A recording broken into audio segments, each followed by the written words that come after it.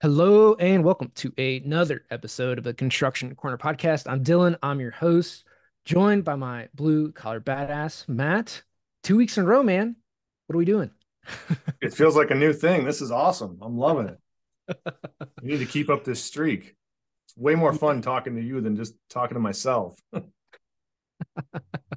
I feel you, man. Like lately I've just turned on the Zoom recording so that I see myself whenever I record so that I'm at least, looking at somebody. You're like, who is that handsome devil I'm talking to? It's like, oh shit, I need a haircut. Yeah, man, it's good Oh, though. It's good to be back. yeah, it is, man. How's construction going in your world? It is good. We are going like gangbusters still. We're kind of in that end of the marathon sprint where it's a mad race to get things closed in before the white shit starts flying. Um, we had flurries here this week, and it's just the weather's been just terrible. If it's not flurries, it's been raining and just brutally cold. But it's good. It's part of the par for the course. We do it every year, right? It's just people ask all the time, like, how the hell do you build up there? How do you build so fast, and how do you get things done? And it's just it's what we know. If you don't get the windows in and the roof on before November, you're in a world of hurt. So we're racing to get things closed up. But as far as the market goes, man, it's reassuring, right? Like we are on the pre-construction side, we're busier than ever. I had a good call with one of my steel guys today, and he was relaying some information he got from a Nucor call he sat in. And Nucor, who is one of the biggest, if not the biggest, steel suppliers around in the country, they're expecting a bit of a slowdown in Q4 and a bit of a slowdown in Q1. But keep in mind, a bit to them is nothing. But after that, they see it all coming right back. There's still such a huge demand out there. The labor problem has not gotten any better. So in terms of work and future outlook, I think it looks pretty good comparatively to what we're hearing and what's going on in politics. Well, and I think so it's important to note that especially for Nucor, they're a publicly traded company, so he was listening to their earnings call. So when you listen to those, right, they've got to disclose anything that they see on their radar for investors. So there's a lot of other financial governance that goes around earnings calls. So when we talk about that, we have to understand that they have to disclose it. So even if it's 1-2% slowdown, they have to disclose that that's what their orders for December, January are, which or whatever it is, right? 5%, 10, they have to disclose that on their earnings call. And so for them, and remember, a year ago, 18 months ago, when we talked about steel, is, Nucor is still probably trying to catch up to current orders. They probably still have a massive backlog. So what they're talking about in slowdown is in orders coming in because people have to put deposits down. So that affects financials and cash flow probably for the next, whatever, 6 months on their backlog for Nucor. And we got to remember too, Nucor does some structural pieces. A lot of their stuff is tube steel, flat steel, pipe, and then they do some dimensional steel. So again, important to remember what Nucor does, their backlog, and from financial earnings calls. I know you guys didn't come here to learn about finances and 10Ks and quarterly earnings calls. But important to note when we talk about that type of stuff. Same thing if you look at like Jacobs or AECOM, they're publicly traded companies. They have to disclose a lot of that stuff on their earnings calls. Yeah, and it's just good. It's good info to know, right? It's good to keep up on that sort of thing. I mean, we track commodities constantly. You and I talk about it, more than we probably should, but it's it's good to have a pulse on these things because when you start looking at, the dire forecast for the US economy and you start listening too much to, the news channels and all the pundits, you're bound to go crazy if you believe even half of what they say. But if you get down to actual what matters, and that's in my world, in your world, that's commodity grade steel. That's what drives most everything. And when you see those guys not sweating, that it's a little reassuring. Don't get me wrong. I think we're in for a bumpy ride for the next little while here, but we're getting our orders in for steel tonnage in Q1. I can promise you that. And that's just it. So, for all you guys out there, it's important to follow the commodities market and then understand how like oil and stuff gets traded, right? When OPEC makes a announcement on production, even though it's not going to take effect for 30, 60, 90 days, whatever they, decide or disclose, that affects the market price today because they bake in future output into today's market price, which everyone always forgets that that's how a market gets set, is based on future production or outlook, right? So if it's a bleak outlook, right, a share price drops not on what today's dollars are, right? If they change their earnings call to where in the future they're going to do worse, then the share price drops of a given stock. And then same on commodities market, right? If they foresee future prices going up, then today's price increases along with that. So really important to know like how the market actually moves and what the market set is. And then gas stations reflect future price today, not what they bought gas for. Right. So like they bought, whatever, a tanker of gas, say it's like 350 a gallon or whatever it is. I'm just going to use this as an example. So it's 350 a gallon is what they bought it for. They're going to sell it for 360, right? They don't have a ton of markup in there deal, or maybe 10%. So 385 is what they sell it for on price.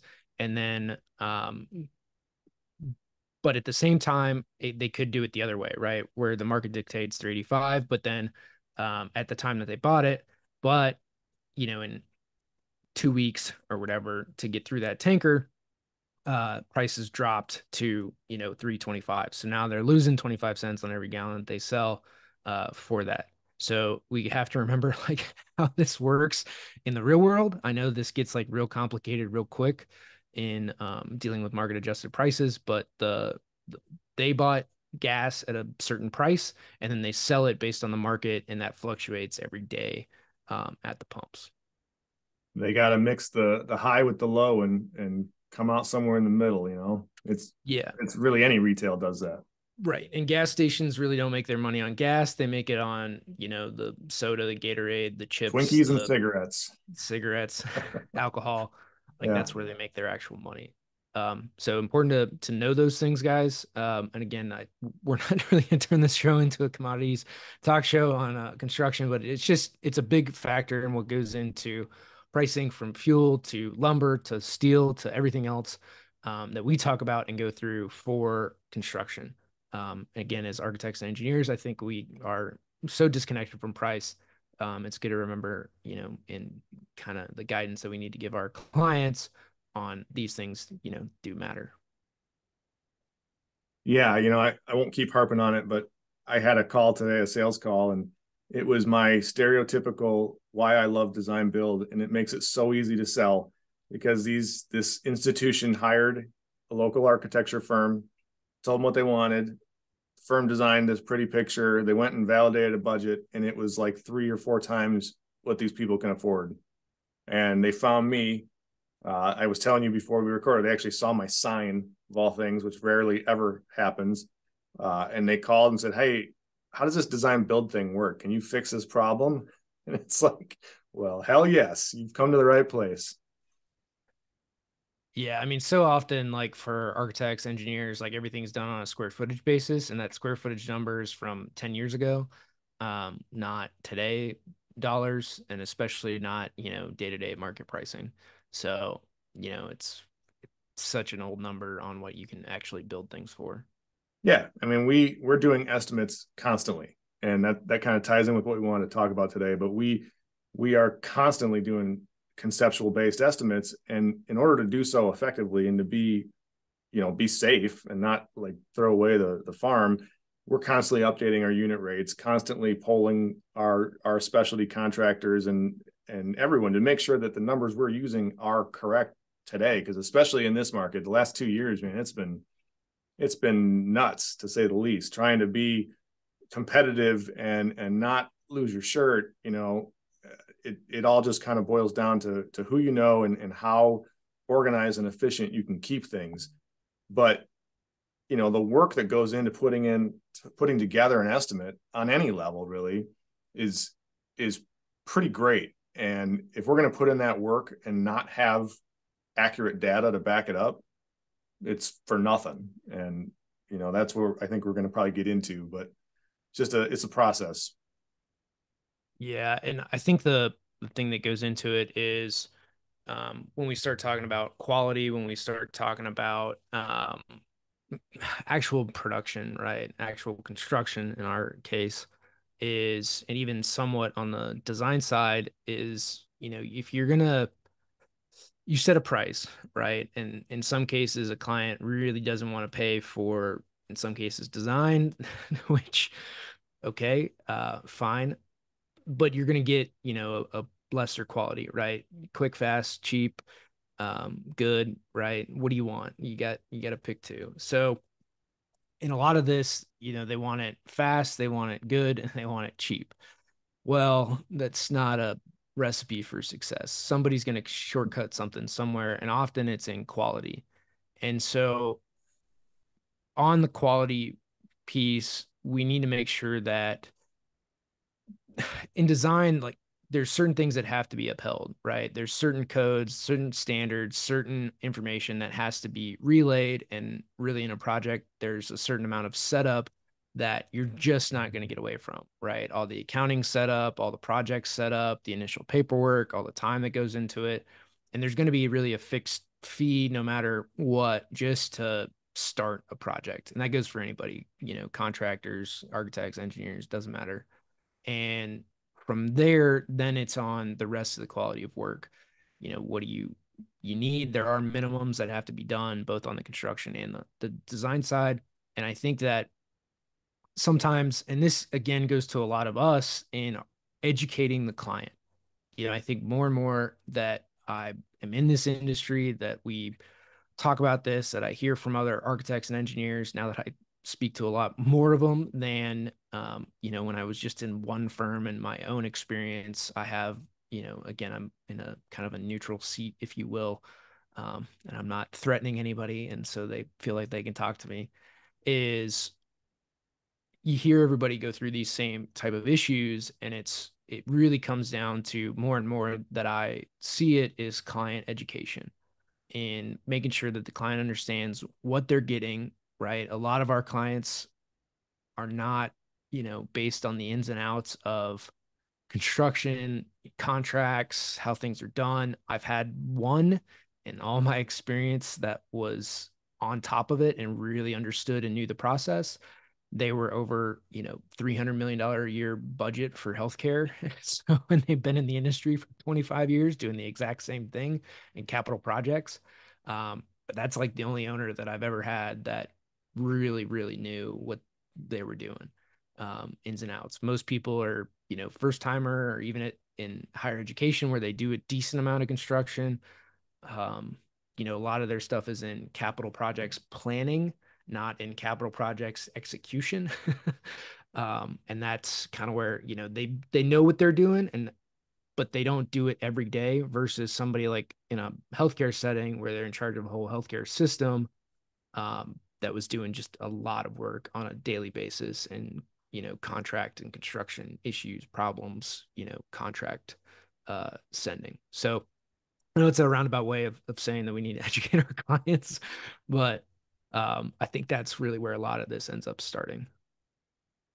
So on the design side of the table, if you go, especially if you go the old school way, right? Design, bid, build. When a client first approaches you with a concept or with a need or whatever it may be, um, at what point do you start applying fee to your output? Like, does this happen on day one when I assume you go and meet with them first without sending them a bill, but at what point does the ticker start running and the dollar value start going up? So let's take I mean, there's a few ways this can run, but let's take school because those are typically like that's a pretty straightforward process. So school, gets a bond. They go out for, um, they go through the whole hiring process of an architect engineer. They have, let's say it's a $20 million project, and then they go through the whole interview process. And then once they select their architect design team, then a contract gets set at whatever percentage fee that they agree upon.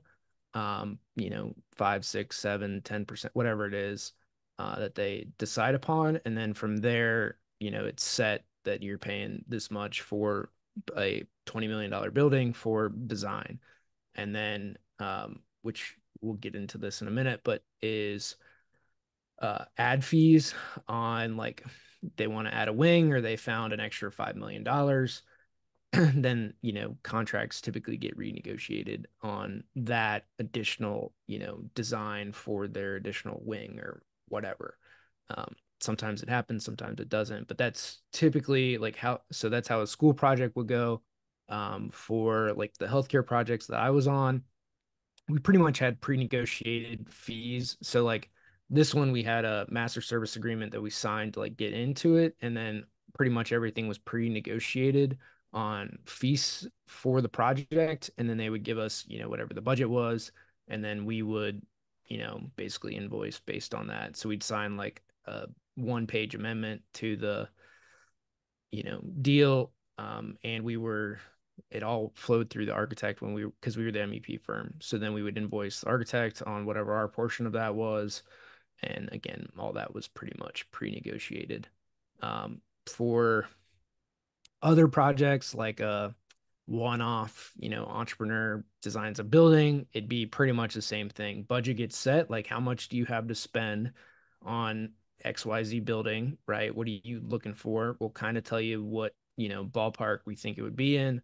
And then, a percent fee gets applied to that, right? It's not dollars for hours, it's fee percentage on project, right? 5, 6, 7%, whatever it is of construction cost.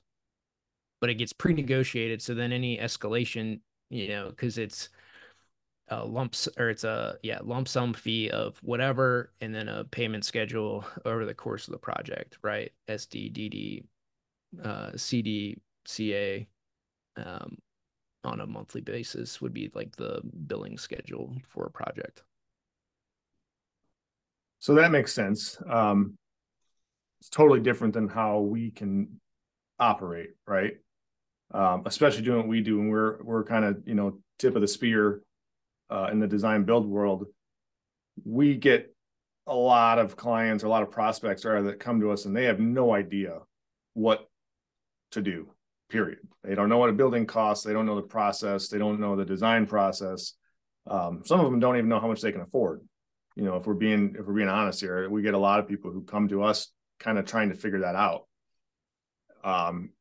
But there's this age old problem we have, and it stems from the residential industry of doing free estimates, right? And you see it on like all the replacement window companies, right? They'll come to your home and give you a free estimate, and they'll do free this and free that. And it's really just a high pressure sales tactic is what you end up with. But a lot of that has kind of transferred and has always been held in the commercial world too. And people expect to get a free estimate. They expect us to go and do our thing and put a package together for no charge.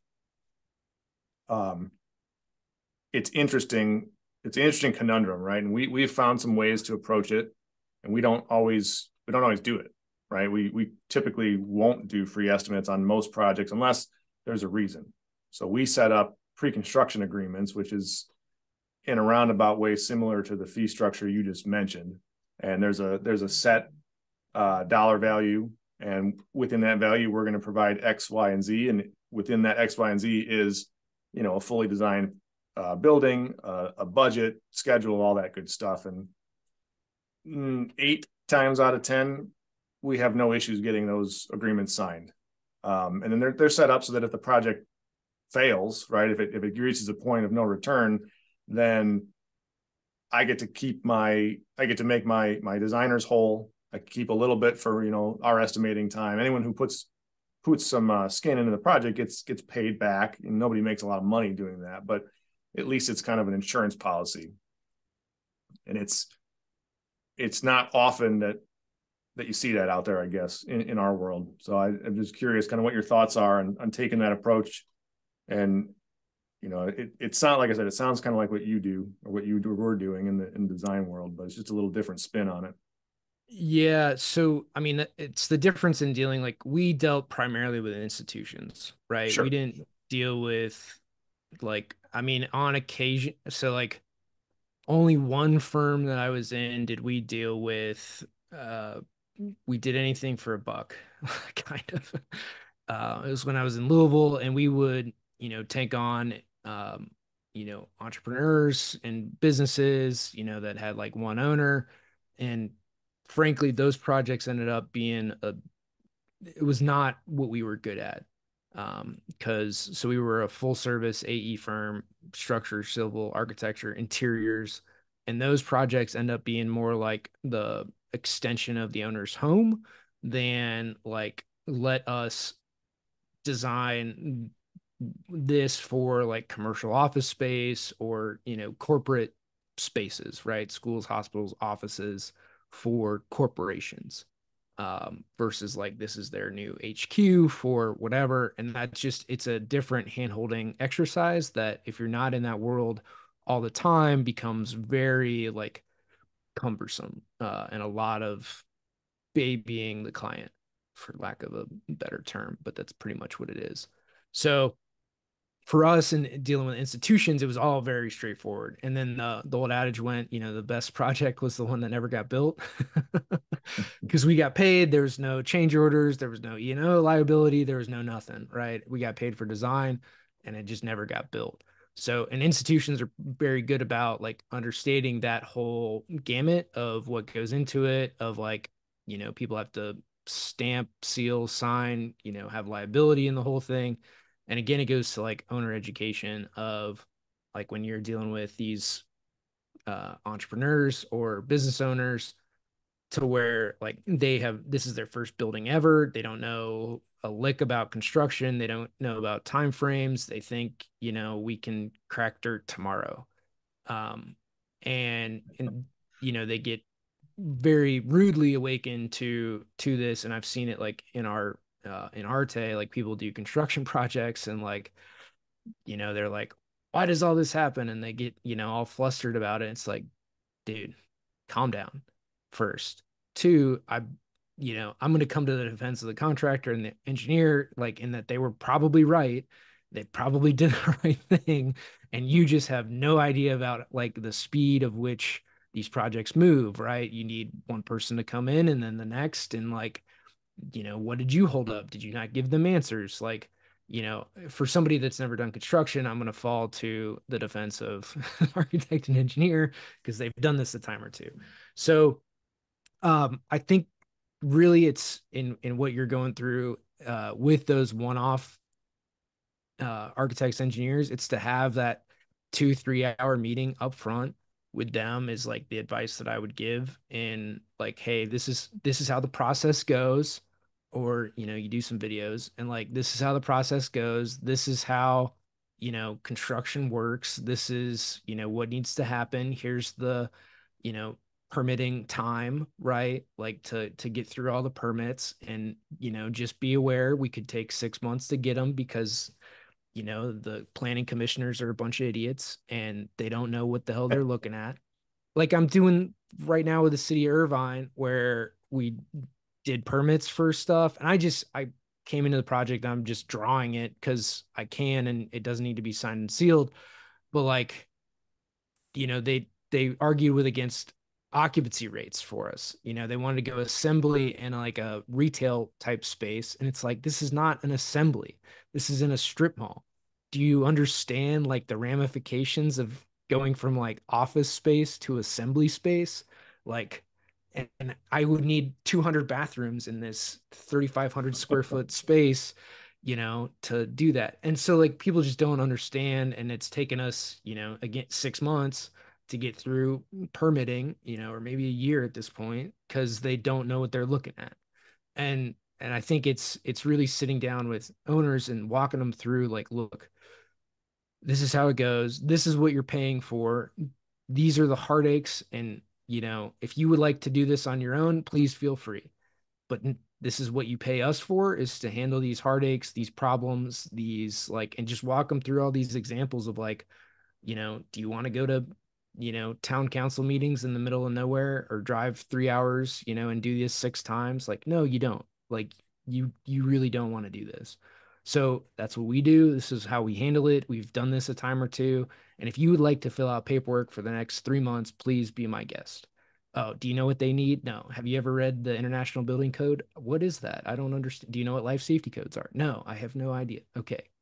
Like, that's what we're here for. And people just don't know, right? They think of their house and a builder and, I want 2 bedrooms and 2 bathrooms and a, jacuzzi tub. Okay, got it. Right. Exactly. Yes, they don't know what they don't know, and it's our job to educate them. I think you kind of mentioned the video idea. That we don't need to get into marketing, but that is a hugely powerful tool that we don't use enough, but I think we could, to kind of cut down on that education process where, when we don't want to be there in person for 3 hours to explain, just the very basics of what we do and how we can help, to be able to put that into a video and get it in front of a prospect, I think would be pretty powerful. Not in place of in-person conversation by any means, but in addition to it, maybe a precursor to that meeting. Yeah, it's just framing all of it. And this, I mean, while we're on the topic of bitching about owners, is because this is what I think the biggest heartache, across architect and contractor ultimately is, right? Design and construction is the owner, right? Either they're gonna be a help or a hindrance. And I think for a lot of it is, and then the owners don't help when they pit us against each other. And it's like, dude, we're both here to complete a project and we want what's best. I've been on one job site where, a contractor was actually, a real hindrance, and we would have thrown them off. We just didn't have anybody to replace them. So that's what we dealt with. But like, I've never really, other than that one out of the hundreds of jobs that I've been on, have we had a contractor that was actually adversarial, right? Like, most everything that we've been on, like, everybody wanted what was in the best interest of the owner. They wanted to do good work. And then we get pitted against each other for no good reason. Which again is why design build works, is in the way that you're doing it, is one contract holder, one Right. one guy, and you're owning both sides of it. And again, most design build worlds, that's not how they actually do them. It is, they run them design bid build, whether they say that or not. That's how I've always been on those design build projects. um so but Good marketing slogan. yeah, I mean, they just, we'll get into that at another point. Because it really irks me, like, that, how they did it, and then it screws up the contracts, and we have no ramification against the um contractor in those cases of them screwing stuff up, because we are contractually bound to them, not to the owner. So that's how that works. um but is in really in doing this free shit, right, for people, is, I think, it extends more than um just design work, right? And one, people don't value design.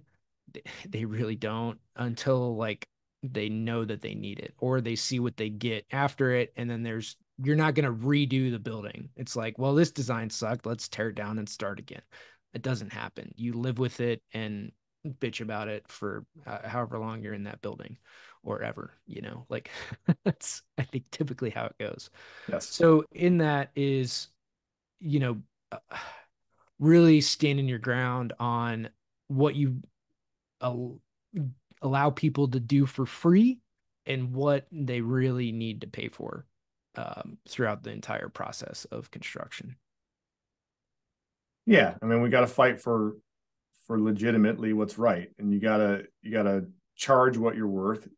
and you need to be compensated for what you're doing. And that goes across the board, from design to me, to my specialty contractors, everybody involved. You know, you don't go into a restaurant and order a fine meal, and then when the meal gets out, just decide you don't want to pay for it, even though you haven't tried it yet, right? It doesn't. It's foolish to even talk about that, because it doesn't happen anywhere other than in the construction world. So, what do you guys do on your side of the table for as far as late payments go? Because on my side, you know, luckily, knock on wood, we don't deal with that very often. We have a client now that is consistently late, and it causes a ruffle in the system. But you know, at the end of the day, as a builder, we have the ability to say, "All right, F it, we're done," and just stop. You guys, you know, not for most of it, I would assume your work's already done, and then you're waiting to get the payment. Yeah, so that's like the problem with a lot of design is that we do it, then we get paid for it, and then they have it, then there's no recourse on it.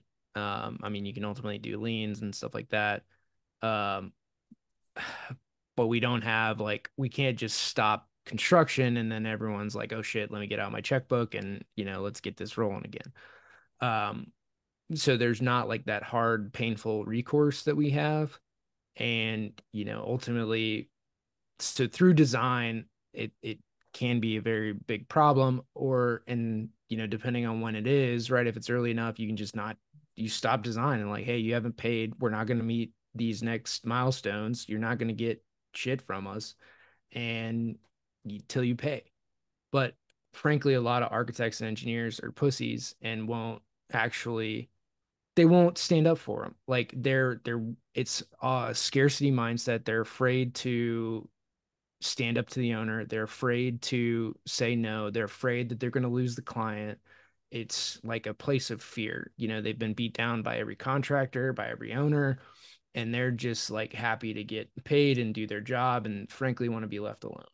Like that's how most everybody that I've dealt with operates. They just want to do their job. They don't want any confrontation and they don't deal with it on a daily basis, right? It's not being on a job site and you get made fun of or you know, chided for this, that, or the other thing, right? You don't really grow tough skin because you're head down in a project for months at a time where nobody really bothers you, and then every once in a while you have to deal with problems.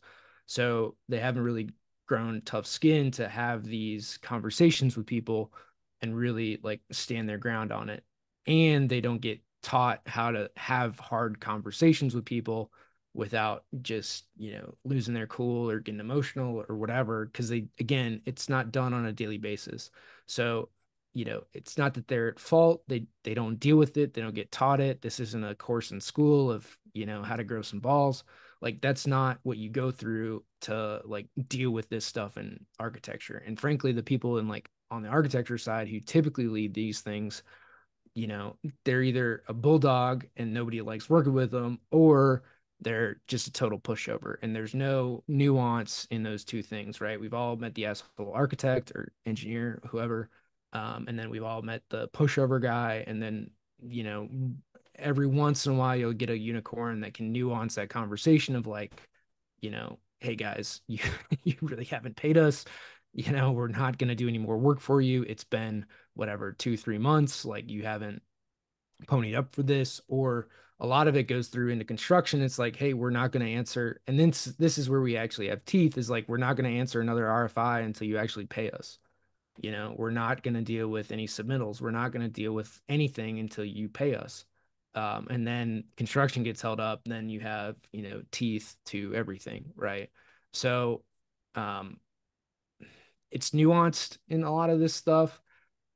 Frankly, nobody really stands up for it, or it's not known by the team. They don't know how to handle it, right? They don't know how to put the project on hold internally and then convey that correctly to the client. And then, oh, people got put on another project. Your project now got put on the back burner again, like, because then nobody's going to have that conversation with the owner to be like, hey, because you didn't pay, your deadlines now got pushed 2 months. We're not going to keep them because we took people off of them because you didn't pay us. So you're to the back of the line. And then every project manager in the firm is like, well, my project's the most important. And it's like, well, we need to have priority order here of who's actually the most important client. And I know I'm going down like a really long list and a big diatribe here, but it's a big problem internally to these firms where like, every project manager thinks that their project's the most important, and it may or may not be to the firm, and the firm needs to set these like standards, but it's we just do it all and we figure it out, and we try to, minimize who gets pissed off when, and which project manager I don't want to be pissed off. And then, it becomes a big internal problem that doesn't get relayed externally to like, hey, because you didn't pay and because this project went on hold because you couldn't make decisions, like that is not our problem. And then because they don't have that conversation, most A&E firms just eat it and then, still meet the deadlines anyway, because they didn't want to have a conversation to be like, hey, because you can't make decisions, that's not my problem. Again, most contractors are very good at that conversation of like, more so than architects and engineers, I, by and large. For sure. There is definitely that need for nuance, because the way I see it on our side of the table, you either have the complete pushover, who I've dealt with numerous times, the guy who is just so uncomfortable being uncomfortable that he'll never stick up for himself or his company. And then on the other side of the spectrum, you have the complete and utter asshole cowboy who, at the first sign of a disagreement or anything, it's shut that shit down. Pack up your tools, we're gone. And you got to have that middle ground. You called it a unicorn. You got to have something so that you can play both sides of that coin, because there's a slippery slope, right? If I shut down a job site, it's not just like I can click a switch and turn that thing back on tomorrow. It's a process, and it's not fun for anyone involved, especially us. The owner sees it and the owner gets the, oh shit, construction's stopped, but then we got to put all the pieces back together. We got to, wrangle back in the earth worker or the carpenter or whoever. And just like you said, the designers are on another project now. My carpenters are, 2 hours away building somebody else's shit. And there's no good that comes out of that. So pay your damn bills, people. That's That really would the solve bottom this. line. Yeah. Yeah. And just be proactive about it and communicate effectively with your owners. You don't have to be a dick about it, but you gotta at least let them know where you stand, what the ramifications are, what happens, and then you have to hold to your guns, right? And I think that's where, a lot of owners just call your bluff and then you cave. Yeah. I mean, it's not comfortable, right? And people have a really hard time being uncomfortable. It is, to me, that sounds just foolish, because I've grown to actually like it. I'm happy in that place where I'm uncomfortable, and it keeps me on edge and it keeps me sharp. And that's when I perform my best, is when I'm out of that comfort zone. It's when I'm in the comfort zone that I see myself getting, fat, dumb, and happy, and lazy and not doing what I need to do. So I see both sides of it, but you just there's no good way around it. Late payments, there's no good way to handle it. We can assess late fees, that's fine and good, but it doesn't make enough money to make any difference. And really the only option is either you deal with it, you assess the late fee, or you shut the job down. And none of them are fun. So communication, we relish on that. On almost every episode of this show, we somehow touch on communication and being able to have direct, to the point, rip the effing Band-Aid off conversations, but so few people are able to do that. I wish it was a simple, answer to it. Um, it's not. It's totally nuanced. You've got to be firm, direct, but, you know, cordial in doing it. Raising your voice doesn't help. And I think the other thing in a lot of this is picking up the phone, right? People don't have the gumption to pick up the phone and have that direct conversation and call with, decision makers on each side and people who can actually make the decision, right? It doesn't make sense to call a foreman or even a superintendent, um, or whatever, right? You need to it's got to escalate up to people who can actually make that call, right? You're actually talking to the owner's rep. You're actually talking to the principal in charge of the design firm. You're actually talking to typically like either an account executive or the owner of the general GC firm. Like those are the people that have to have this conversation. So I know some of you are not in the position to do that. But those are ultimately who has to have this conversation with people who can actually do something, who can actually implement change, and then dictate that down through their organization with enough authority to be taken seriously. And it kind of sucks for some of you that are not in that position. I know I got frustrated when I, saw it, but couldn't do anything about it. But you just have to have that internal communication up the chain of um, this is what's going on, this is what needs to happen, and then they've got to make that call and then do it in email when they're calm and not pissed off and everything else. But that's the other thing is to, as one of the project managers I worked for years ago, is anything that you do not want to come back to you in court, you have a phone call with, and then you put, what you need to in writing to cover your ass. But again, up front, you have a phone call, you get out what you need to. That again, you don't want to come back in court at some point in the future.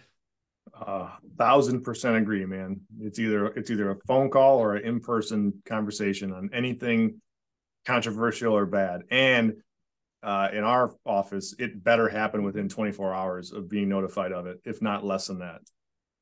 There's nothing good that comes from waiting. It festers like a bad wound, and you just you hit it right.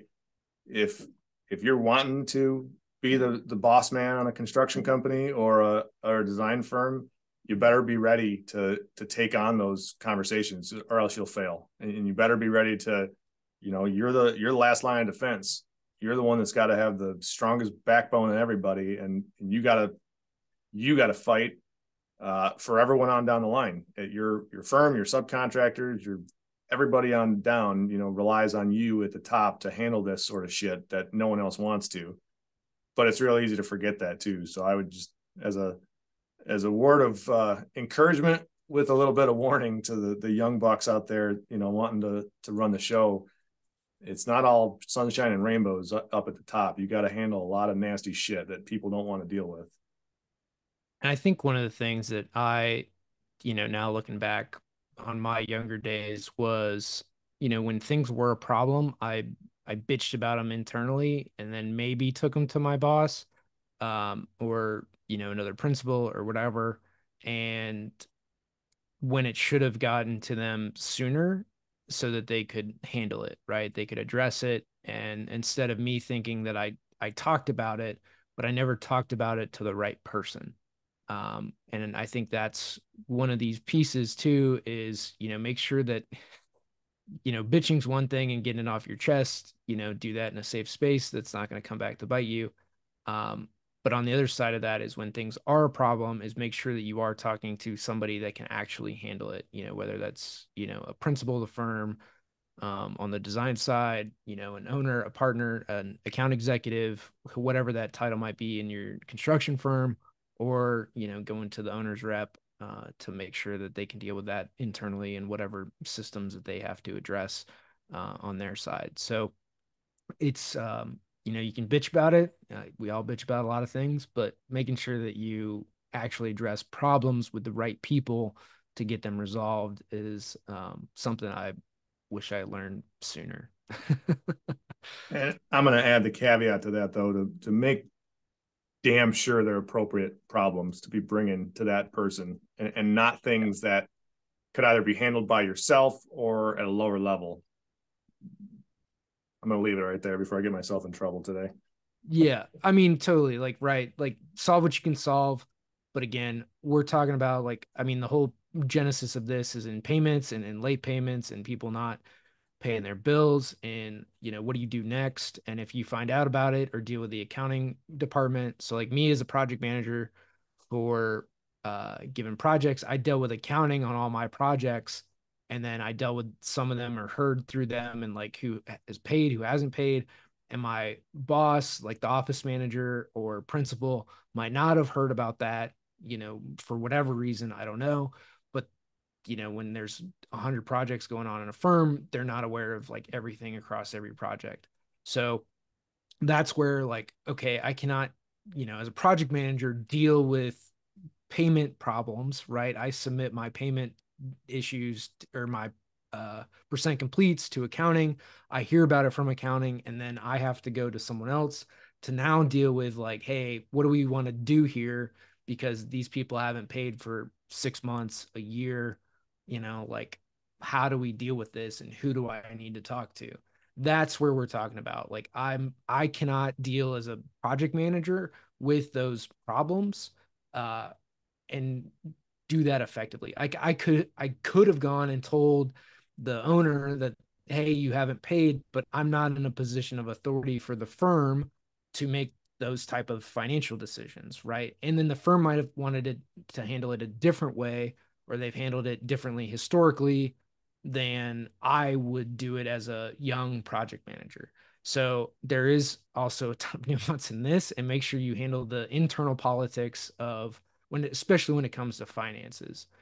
Other things like, RFIs aren't issued or whatever. Typically, you're going to take care of that yourself, right? Change orders, like, you take care of most of that, like, on your projects yourself.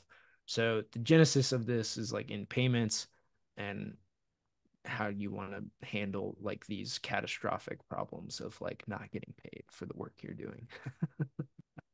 Nobody wants to work for free. I think that's what we're going to title this show. Yeah, like, what do you want me to put on your paycheck, right? It's not likes and pat on the backs and attaboys, it's Yep. dollars and cents. That's what makes the world go round. I think those are two big, topics that we could stop for today on. Make sure you're getting paid, make sure that you're sticking to your guns on what's free, what's not, or no charge. It's a better way to phrase everything. It's a no charge, not free. Because again, what you do is provide value. And then at the end of the day, make sure that you do things that are of good quality, of, on time, and for, a reasonable fee. So it's pretty simple. Sometimes you just got to grow a pair too and handle those problems. That helps. Right on, man. All right, guys. Any other closing thoughts you want to add today, Matt? I'm just going to keep harping on, guys, share the show. We're growing. We're reaching more people with every week we do this. We need your help to keep that growth pattern going. We're looking for guests to bring on to interview now that hopefully Dylan and I are starting a streak here of it, both of us being on mic at the same time. It's always cool to bring in a third or maybe even a fourth party to join the conversation. So if you want to come on the show, or if you know someone, we got a couple of good suggestions this week via LinkedIn. So we'll have some conversations coming up that we think you guys will like, and just keep sharing it and tune in. I echo that sentiment, guys. Again, if you have any topics you want us to cover, anything that you want us to do, again, being on different sides of the table, from construction, design, now being in software and a vendor, and seeing and hearing from a lot of people across the industry, we're in positions to help you guys. And again, we're not getting paid for this. We do it because we want to, and we enjoy providing solutions to the industry, that we know and love. So again, guys, thank you so much for listening. And until next time, that's this episode of the Construction Corner Podcast.